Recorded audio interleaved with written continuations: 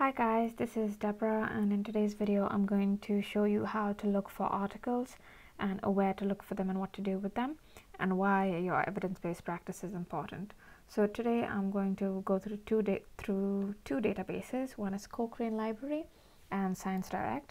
So if you just type Cochrane Library on Google, alright, it should take you to the main Cochrane database. So this database is the best because it gives you meta-analysis and reviews. And if you have a Cochrane review and you tell your mentor about it, or supervisor, or even at university, you are more likely to get more marks or more likely to get noticed, kind of thing, because a Cochrane review is a big thing. Okay, so I'm at the bar there at the top. If you just follow the cursor, I'm just going to type ankylosing spondylitis and physiotherapy, and let's see what comes up.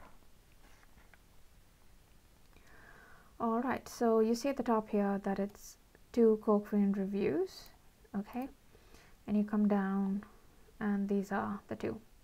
So let's open the first one.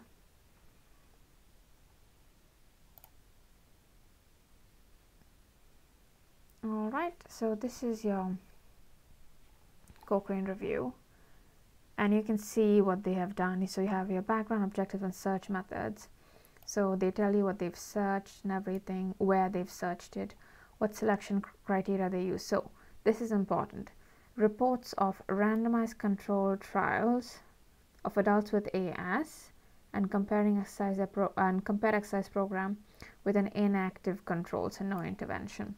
All right, so this is an important thing. So when you do, so let's say you're presenting your Cochrane review, this is a key bit. So what selection criteria they used, okay? And then if you come down to the main results, so again, you just need to go through this and see what they have to say. So the point of a Cochrane review is it's best to know what was done and what the outcome was. If you don't know the outcome, then it's just pointless saying that you know a Cochrane review or that you've read a Cochrane review, okay? So what I'm going to suggest you do is, so here if you follow the cursor, always download your PDF, okay, and either full content or if you want just the summary,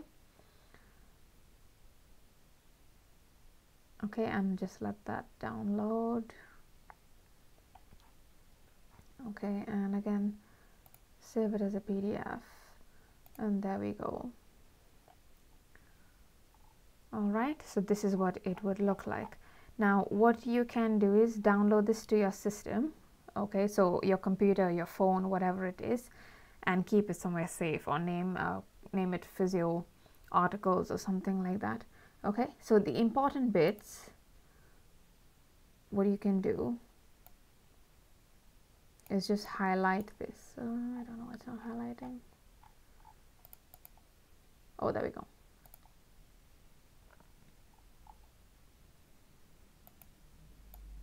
Yeah, so just highlight the stuff.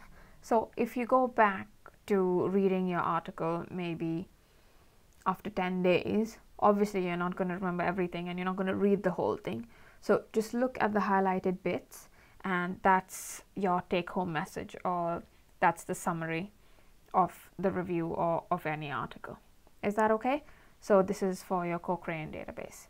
Now for the next one, if I just type, oh, there we go, ScienceDirect, and it comes up there, and in your keywords, let's put tennis elbow, and let's say taping.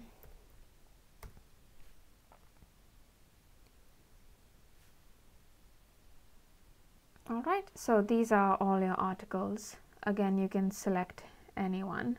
So you can sort it by relevance or by date. So you might get the most recent articles first.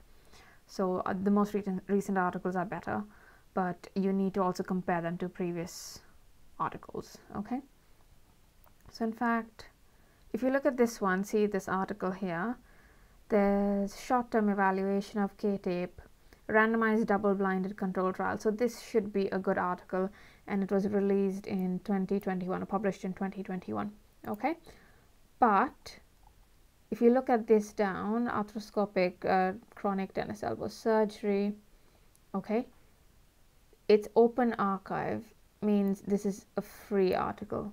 So if we open this one, the one at the top, and I'll open this one as well simultaneously.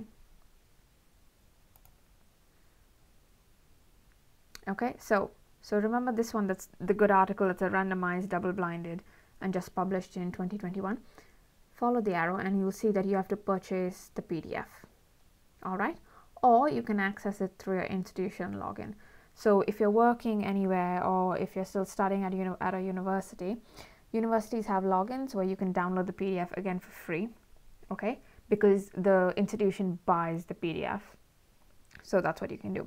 But this one, so the next one, so you have the option here to download full issue. Okay, so what you can do is just download it, yeah, and keep it for you. All right, so over here, sorry, I'm just going to close this. So let's say in this article, all right, so because it's tennis elbow and things like that, okay, what is also helpful is recommended articles. Okay, so there will be related articles that might help. Okay, so this is also worth looking at when you're looking for articles. And again, in the articles, what's important is that, so if you come back to this one, the randomized double-blinded control trial, you should know the highlights. Okay, so this is what is important. And obviously you read the abstract, you need to know the abstract. So two scenarios.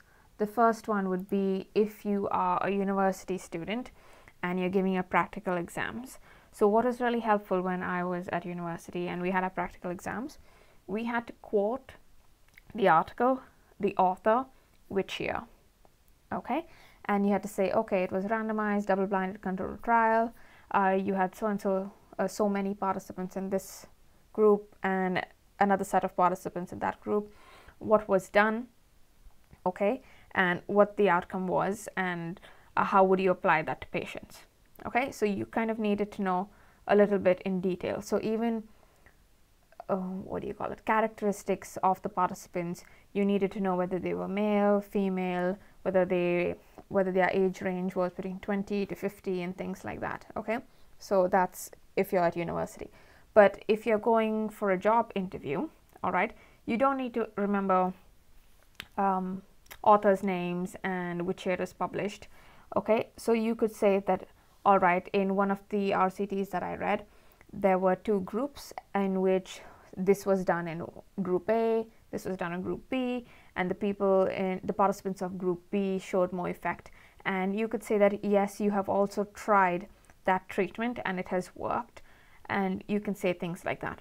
So you don't have to be specific when you're going for an interview. So things like, so you can be asked, what do you prefer for back pain?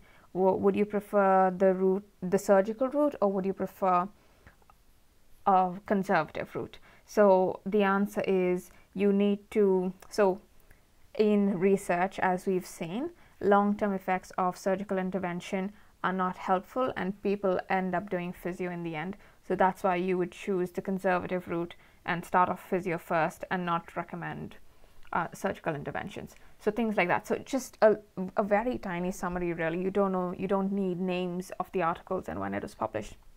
So this is the importance of evidence-based practice if you're going for an interview, or if you're going, or if it's your master's exams and things like that. Okay, so yeah, just keep in mind that you can find different articles in different places, and the sports articles are found like in the sports medicine journals, hand articles are found in hand therapy journals, and so on and so on. Sorry. But yeah, so keep an eye out for articles. Sometimes you do get notifications if there's a new article released, if you subscribe to certain journals and things like that. So if you are interested in a particular niche, so it could be rheumatology, it could be pediatrics, it could be hand therapy, turn these notifications on and subscribe to them so that you keep yourself up to date with practice. And another thing for you guys who are already in the UK, and if you are CSP registered, you get a magazine, the CSP magazine, and on that they do put up some research articles or review of articles, and that really helps. So try and read them. They're like maybe a page long, and that helps. So yeah, you could do that. I hope this helped, and I'm going to stop recording now. And if you have any questions, just drop them in the comments or find me on Instagram, send me a DM. It's Deborah D. Rosario on Instagram, or just drop a comment. All right, see you. Bye bye.